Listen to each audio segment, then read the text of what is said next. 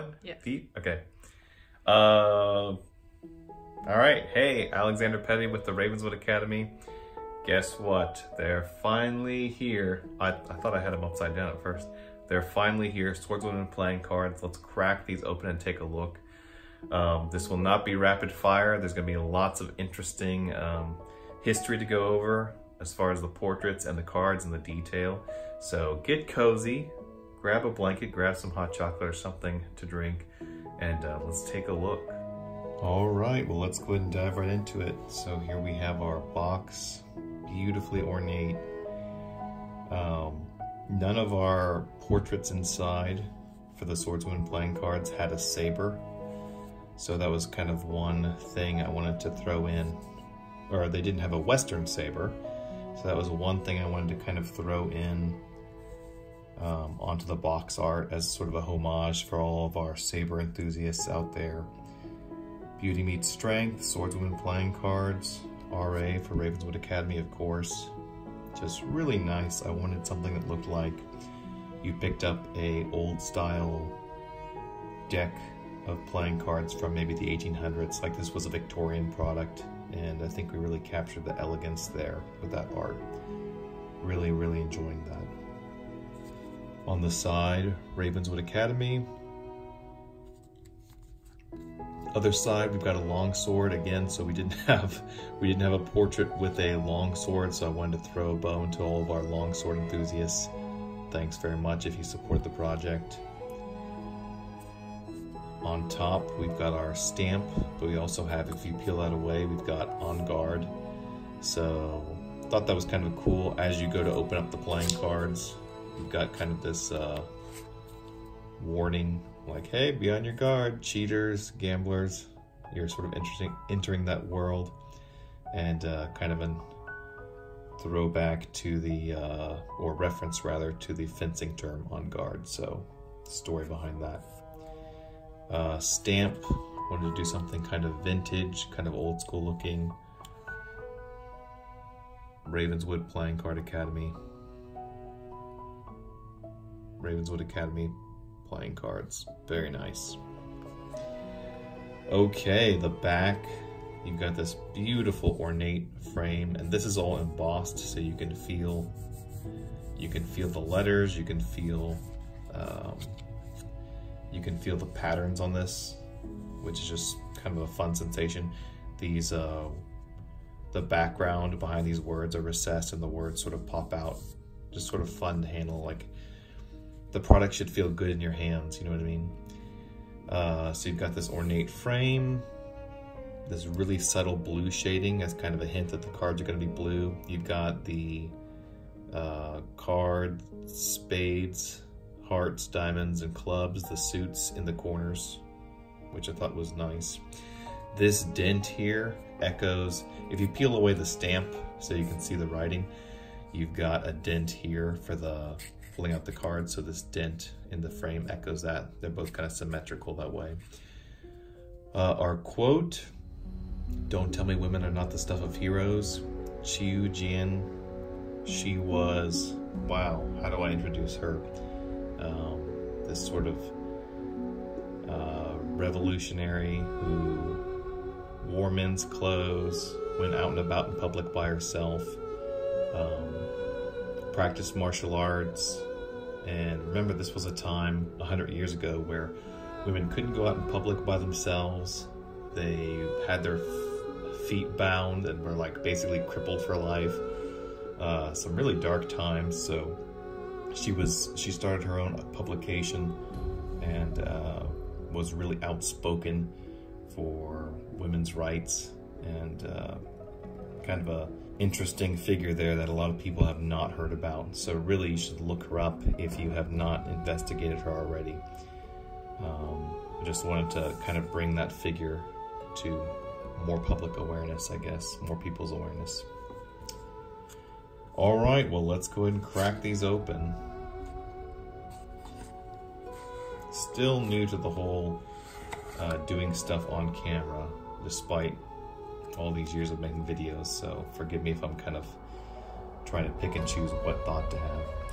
So what's cool about this is part of the proceeds went to a local women's shelter. So thanks so much if you supported this.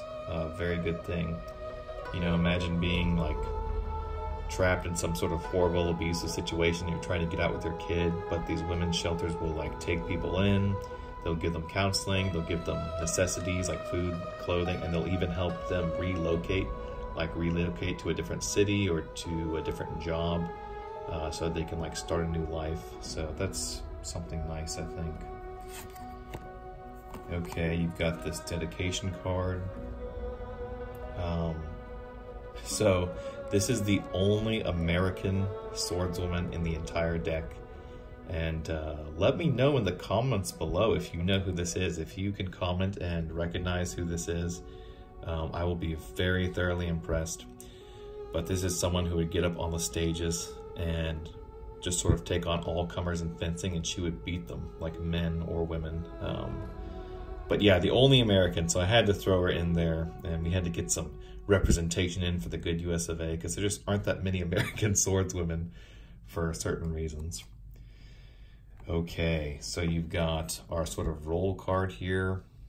So King, Queen, Jack, and these are all the names of the portraits that are going to be in the cards, so you can reference.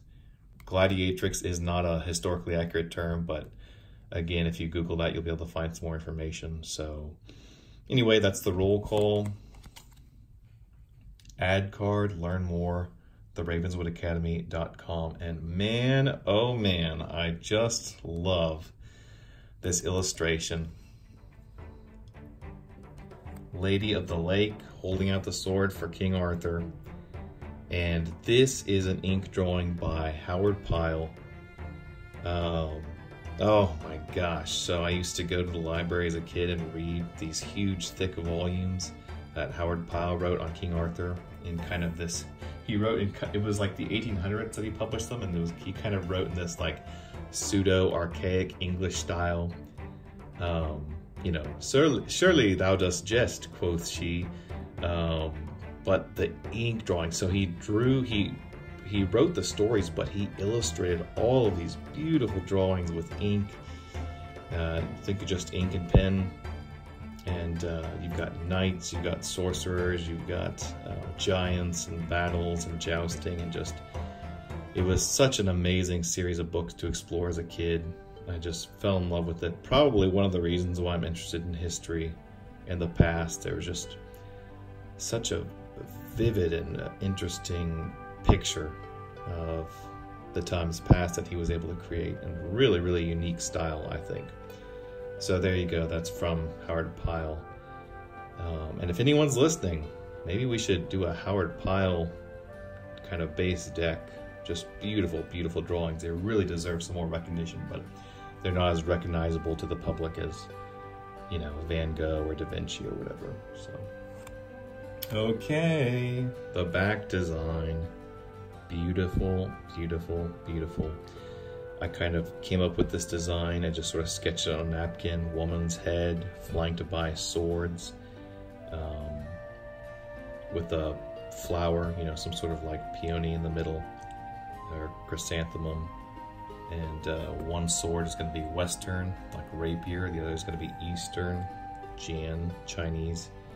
And the way it looks in motion, and I'll put a little bit of a, you've already seen it with the trailer, but the way this looks in motion with the turning and the way it rotates, so there's a symmetry with the spokes and this wheel, this kind of flower turning in the middle. It just looks really, really, really nice. And such a beautiful blue, kind of like that old China looking color. And the detail's incredible. Like if you look at the lady's hair, the hilts, you can see like the dragons on the sword. I mean, it's pretty impressive. Excuse me. Pretty impressive. Getting all choked up just talking about it. Okay. All right, let's go ahead and look at the cards. So have to give a shout out to my friend Jenny Myers here, who did the pips. I showed her some kind of reference, like old Renaissance style pips, and wanted her to create something sort of like really vintage and classic and beautiful. It looked like it had been painted, and she just nailed it. the shading, I don't know how well you can see that, but the shading on the hearts, the diamonds, the shape of the clubs, very, very nice. And then for this font, I wanted something that looked like classical and strong, so very nice. So here are all the hearts. See, that just looks so nice. Very big, very bold. I mean, and they look like they've been watercolored by someone, like hand painted, and they were. So, yeah, get on Instagram, check out Jennifer Meyer's art. I'm not exactly sure what the account is, but I'll put a link in the description. So nice. Okay, time for the portraits. Always historic portraits, very cool. So this is Esme Beringer, actress in the 1800s, performed on stage, performed in plays, Shakespeare type stuff, Romeo and Juliet, etc. And she often did fencing roles. And her fencing instructor was Alfred Houghton. And Alfred Houghton was a war veteran. He was a fencing instructor. Alfred Houghton was the guy who showed up to his station where he was stationed as a young man, and he beat the fencing instructor there and started teaching everyone. He's like, okay, now we're going to really learn how to fence, and started teaching them fencing, wrote some books. So Alfred Houghton, you ask him, well, who was your best fencing student? You expect him to say, oh yeah, some guy in the trenches, but no.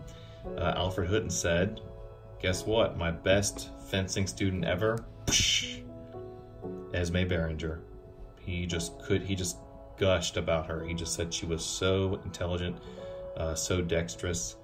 And this portrait is based off an actual historical photo of her. And just such a cool pose. One of the coolest pictures you'll ever see, probably. And the detail is there. You know, if you get close on all of this stuff, it might have trouble focusing, but it's there if you're there in real life. Like the detail on her belt buckle. You know, kind of a little embellishment, but definitely historically accurate as far as the portrait goes. Such a triumphant kind of pose there. And she actually lived long enough to do movies in the... So she acted as a young lady in like the stage Victorian era, and then she lived long enough to do really early films as an old lady. And I actually haven't got a chance to go back and see some of those films. I assume they're like from the 40s or 50s maybe, you know, she was getting up there, but I'd really like to go back and see those. So if you've seen any of those, let me know in the comments below, because I'm actually genuinely interested in how those, how she does in those, what kind of actress she was. Okay, next, this is just so cool. We have Ilona Elick. Forgive me if I'm not pronouncing that first name right. I don't know if it's, you know, Iona or Ilona because of the L's, I'm not sure. But Miss Elick was forbidden from participating in fencing as a child because she was Jewish. And in the Olympics of the 1930s, she would go on to win gold in Berlin right in front of Adolf Hitler. And of course, not throw him the Nazi salute on the podium when she was being presented her medal. So what a cool story. And then the next two Olympics were canceled because of the World War. When the, after, you know, years and years and years, over a decade, when the Olympics resumed, she came back and won gold again in the fencing, women's fencing, and she did it in her 40s. So, and this portrait is based off a real picture of her. Such a cool story. And there was a really beautiful portrait of her when she was younger, but we already had so many of these portraits where these ladies were young, and it's like, man, we need kind of a portrait where, you know, someone's older, someone's wiser, just kind of like compare and contrast type thing. And it just, this picture is just probably one of my, as far as the historic photographs that we pulled from, one of my favorites. Just so powerful, so interesting, so intriguing. So yeah, that was her, Olympic champion fencer. Really, really interesting tale. Take that, Hitler. Okay. Oh my goodness, okay. So, there's a lot going on here. The hair, the ornate dress, the fan, but that really was how this lady, Julie d'Aubigny, was dressed in some of her kind of woodblock print portraits. Or they might not have been woodblock by that time. They were probably, you know, etched in metal, but anyway. Crazy story. All sorts of crazy stories attached to this lady, so... defeated a guy in a duel, went to go check on him as he was recovering, because, you know, she'd run him through, and then she fell in love with him. Went to a ball, was flirting with the girls. The men were like, hey, that's our territory, and she beat several of them in duels there. She was just, by all accounts, a actual legit really good fencer and an opera diva, so she could sing, and she had apparently a really interesting and unique voice. So she just kind of did it all. Ran off with her lover, burned down a Coventry to rescue a female lover of hers, sort of infiltration, disguise type stuff. I could go on and on. We had a kind of a fundraiser to ask for commission to do a book, sort of a biography on all of these lives, and unfortunately we didn't make it, so might never see the light of the day, but anyone can sort of Google the names on the card here, you know, and find out more about these people. Some stuff you're not going to find online. You got to go deep, you know, look up some books, but still, you can find some precursory stuff. And I recommended putting a fan there as kind of a contrast to the sword she was holding. I just thought it was such a cool idea, and those style fans were actually big during the 1700s. You know, those Eastern fans that were brought over to Europe. So pretty cool portrait, and again, detail. So you can get really close and see the design on the fan, the design on her necklace. Let's see. Man, yeah, I don't know how good you can see that with the focus and everything, but it is there. The detail is all there. Okay, moving on. We've got some clubs. I love the spindly shape of the clubs. They're not fat. They're kind of like spidery. And they just look so old school cool, like Renaissance, straight out of something the Tudors would have. So cool. So nice. And yeah, I mean, we're kind of seeing all this white now, but you know, once you put the cards in motion, you've got this interplay of all the white and blue, and I think it works really well. I love the symmetry there of the eights. Ah, so nice. Okay, here we go. Gladiatrix. Gladiatrix is, again, a modern term for a female gladiator, but female gladiators did exist, so all these women so far have been actual people from actual history. There's like this statue relief, you know, of two female gladiators fighting, and the reference to female gladiators is very, very scarce. They are very scarce, rather. So we only have a few examples, and they did fight, you know, without any shirts on, just like the men, as far as we can tell. So didn't want to make these portraits too scandalous, because that's not what this project is about, and I'm sure our European supporters don't even care, notice, but that is historically accurate. That's what was going on. Man, there's so much I could say about like all the different armor, the different sword styles that they used, but regardless, there's our female gladiator fighting in the arena. Oh my goodness, okay. Walpurgis, very mysterious figure in one of the oldest, I think the oldest fencing manuals that we have. This mysterious lady, Walpurgis, who is fighting in this guard where the shield and the sword are tucked close, because it sort of looks timid, it looks beguiling. It's the woman's guard, but then you strike, and you whoever illustrated that anonymous fencing manual, you know, they have her demonstrating techniques and defeating these other priests and scholars who are throwing cuts at her.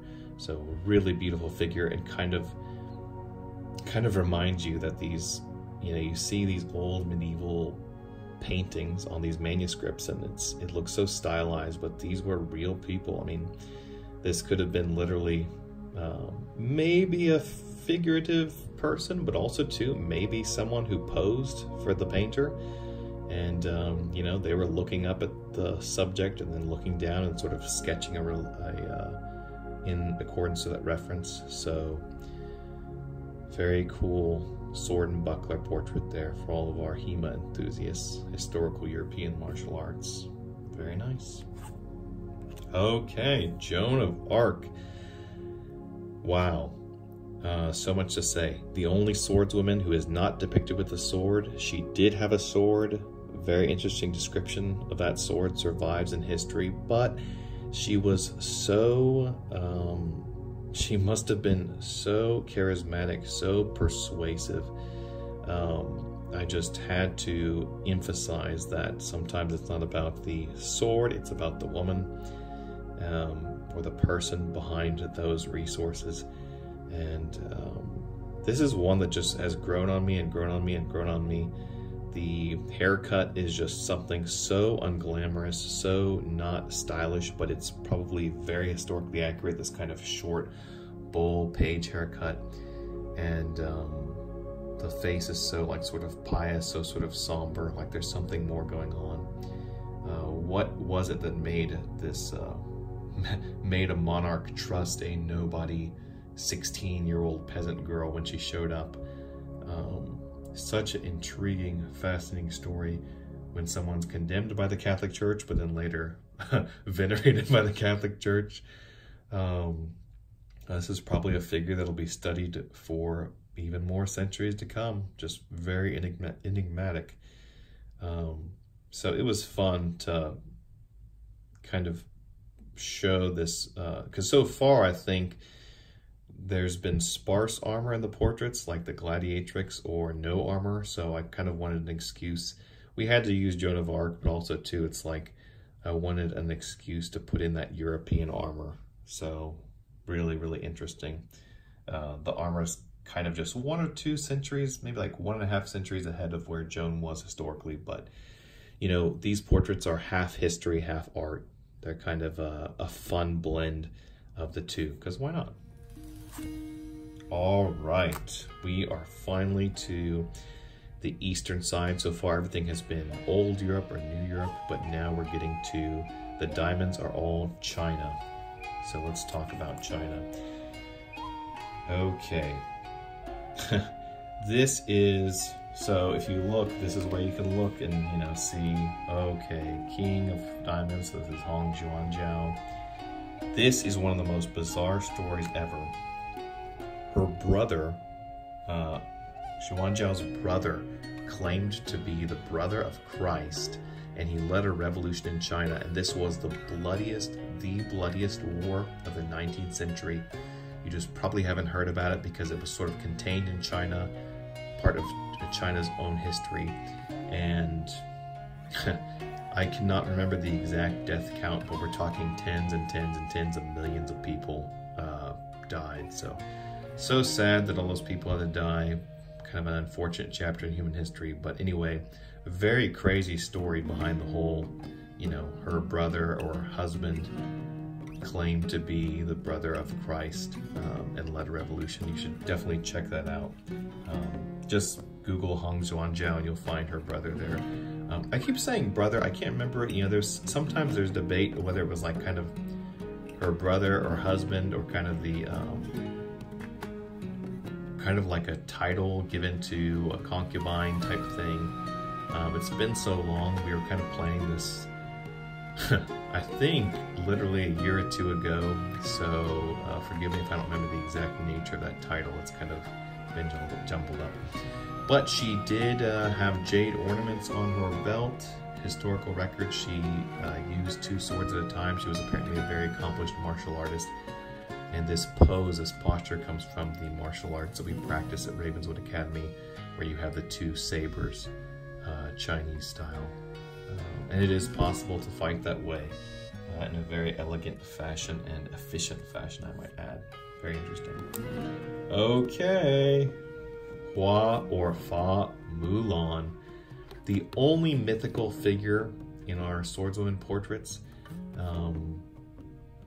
All the other portraits have been thus far historical, actual people who existed. Mulan is just a tale for entertainment, but I basically had to put her in because A, she's popular right now in the I guess popular conscience, the general conscience.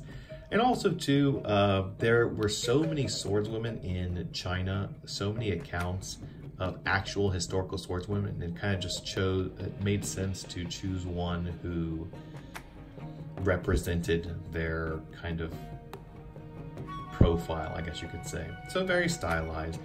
You know, did she ever wear flowers? Would she have worn flowers in her hair? Maybe not, maybe only on special occasions, but her names literally mean flowers. They literally reference flowers in that Chinese language. So you kind of can't ignore that. You got to paint some imagery that attests to that. And again, that detail, like if you look at that, it's kind of hard to focus, but if you look at that jade ornament right there, focus. Yeah, I can't really show you the light, but like even the pommel, there's like a dragon etched into her pommel that you can see even more detail of in real life. Really pretty. So yeah, the detail on these is incredible. All right. A World War II era fighter, freedom fighter for China. So the Chinese were using swords during World War II. My teacher taught troops during World War II, just before World War II, on how to use these da dao in close quarter combat. And this is where everyone says, now wait a minute, why were they using swords in World War II? Ha ha ha ha. Well, I could talk about that for an hour, but I will say right off the bat, everyone was issuing blades in World War II. The Britons had trench knives, the Americans had knives. So it's not so much that everyone was issuing blades, it was just a matter of how long. And there are other factors into that, but anyways too, they would do these covert runs. Apparently there's some multiple Chinese sources that attest to how they would sneak up in enemy camps, run through, cut people down, then try and get out of there before the enemy could mount a counterattack. There's a wonderful article on these women. This was an all women's unit, and they shot guns, they threw grenades. They were very brave, apparently very well disciplined, but they also used these. They'd strap these to their backs, and then close quarters they would pull those out.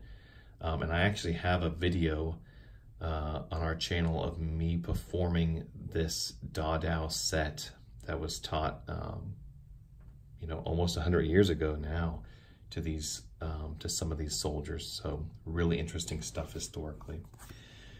Okay, off to the diamonds, some beautiful marbling there. You can see the depth, like someone just hand painted that, and they did.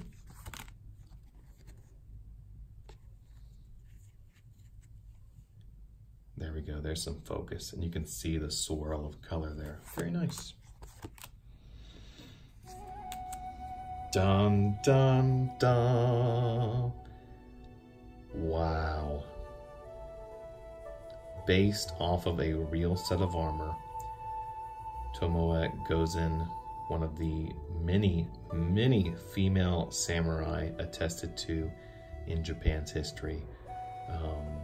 In fact, there was a few archaeological digs. There was a study, a journal article that basically said, hey, that came out maybe like in the last 10 years, I can't remember, but it said basically, hey, more women in Japan fought than we thought. Wait, more women in Japan? Yeah, more women in Japan fought than we thought. Yeah. So, oh my gosh. if you, I don't know how well it focused, but you can just see the cherry blossoms on her armor. And that's a real suit of armor. You can see the green eyes on her dragon if that focuses. The detail is even more impressive in person. It's just so well done. And this pose is based off an actual historic photo where a samurai had his sword, big sword slung on his back. Just so beautiful, so ornate, and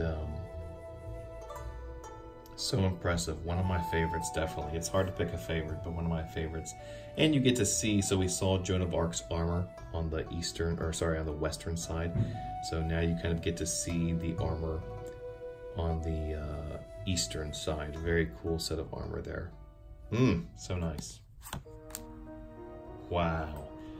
Okay, I'm sort of saying this with every card, but man, another one of my favorites. So this is Renee of Jansi. Just Google Lakshmi Bai. Right, here she is. Queen in India. These Indian queens are just, these tales are unbelievable. There's a record of an Indian queen riding into battle like on a war elephant, takes an arrow to the eye, breaks off the arrow, and then just keeps going, like keeps charging forward. It's kind of somber, it's kind of sad, all these battles, all these lives cut short. Very, very,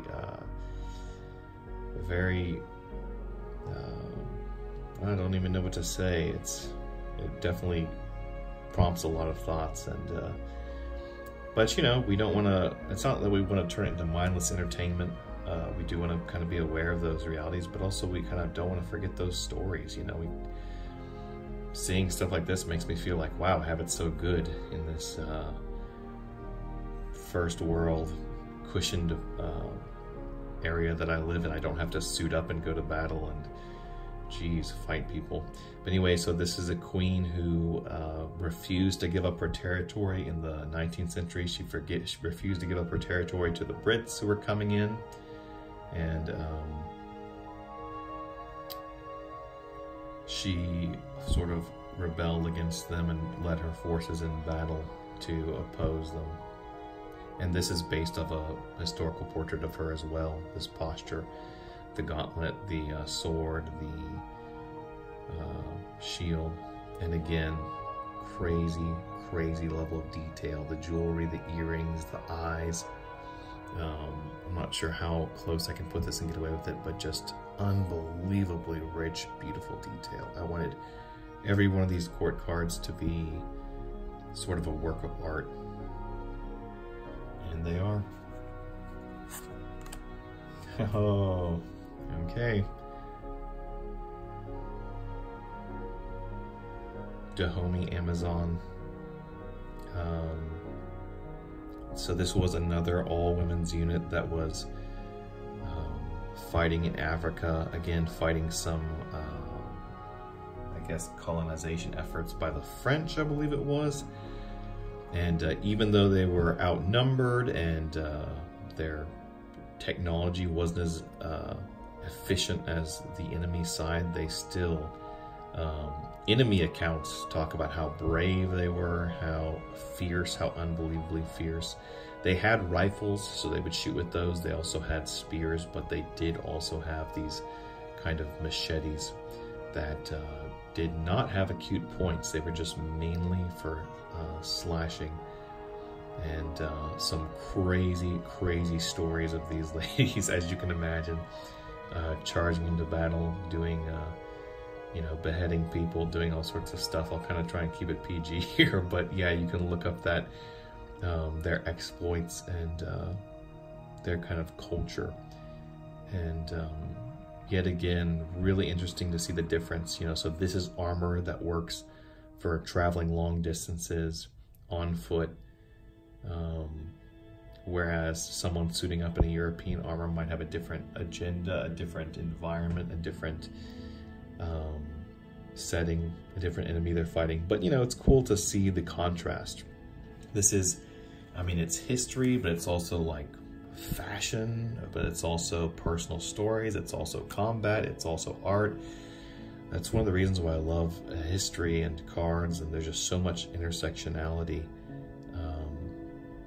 So many different things that sort of stimulate the mind, I guess. Spades look really, really cool.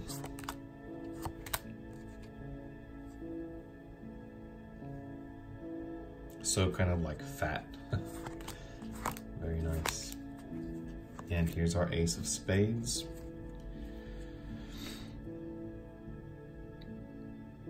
Italian rapier, Spanish rapier, and kind of a great sword in the middle. Swordswomen playing cards, limited edition, 1 of 1,000, which they are.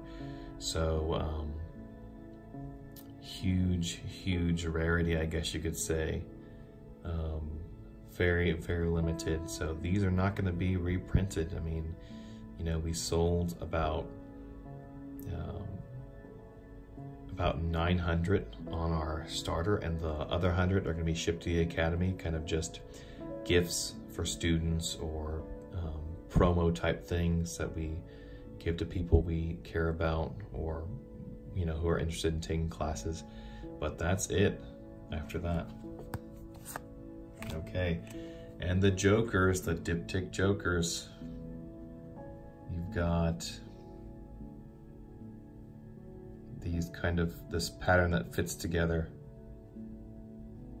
right here like that. Very cool. RA, Ravenswood Academy. And the colors are, it's kind of dark in here in my room. Remember, I live in my parents' basement, you know.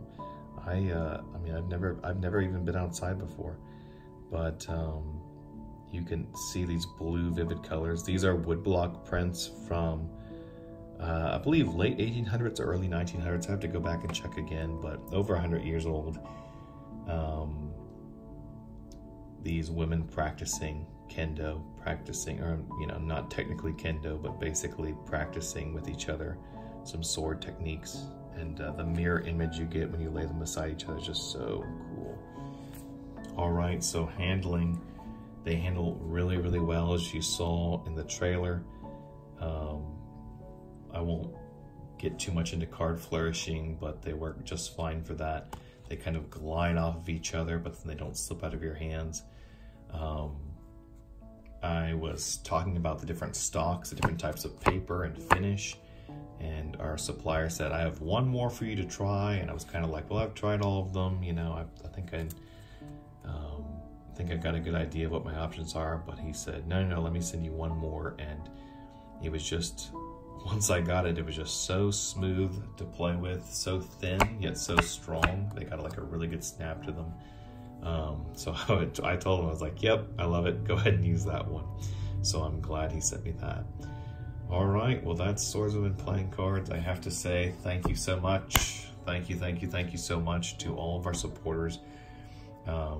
It's such a niche and unique and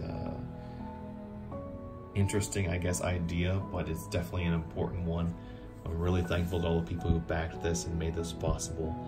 And hopefully that means we can just keep on making beautiful things and helping people. So thanks so much. I really appreciate it.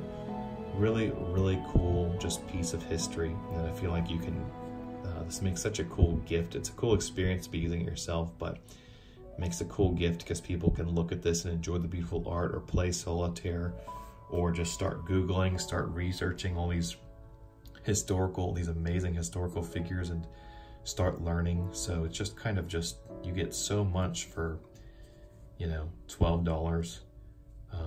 I'm glad we were able to make it come to life. So thanks so much, and we'll see you next time.